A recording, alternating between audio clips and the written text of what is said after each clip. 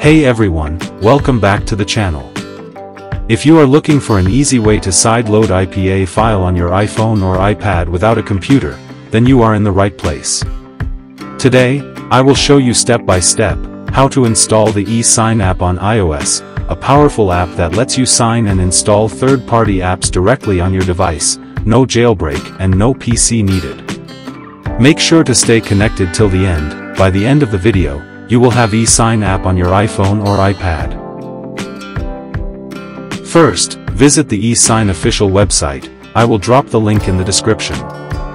Now scroll down, and tap on the ESign link, coined, and you will jump to this page. Now scroll down, and tap on the Install DNS Profile button, the hit Allow.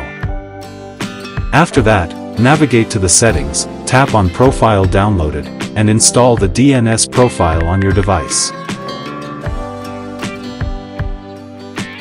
Once you install the profile, you will see a new app is added to the home screen. Open it. Now scroll down. Here you will find the new ESign, Wooling Power Corporation. Tap on it, and install the ESign app on your device. This is the latest ESign and will work on any iOS device. If untrusted developer message will pop up while opening the app, navigate to the settings, go to General, then go to VPN and Device Management. Now go to Enterprise App, hit Trust, then hit Allow and Restart, and your device will restart. After restart, you are able to open the ESign app. Now we have to download and import Enterprise Certificate on the ESign. Visit the ESign official website again. Now scroll down and again visit the coined website. Now scroll down and here you will see the Download Certificate button. Tap on it, and download the certificate zip file on your device. After that, open ESign app, tap on three dots at the top right corner, then hit Import.